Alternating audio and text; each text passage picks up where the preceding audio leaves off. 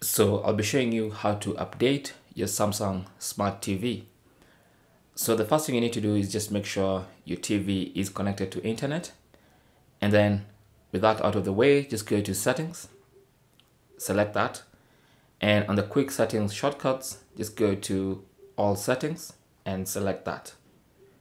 Under all settings, scroll down to support, select that, and then you should see software update, select that.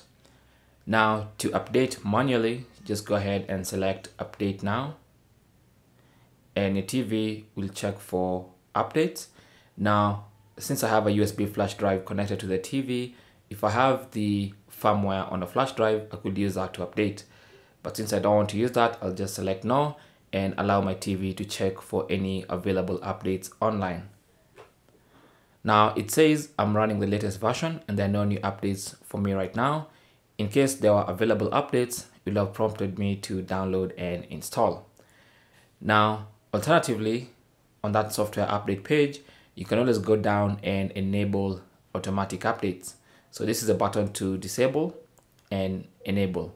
So when that little dot is filled like that, it means automatic updates are enabled, and that means your TV will automatically check for updates, and the next time you restart your TV, it's going to install those updates.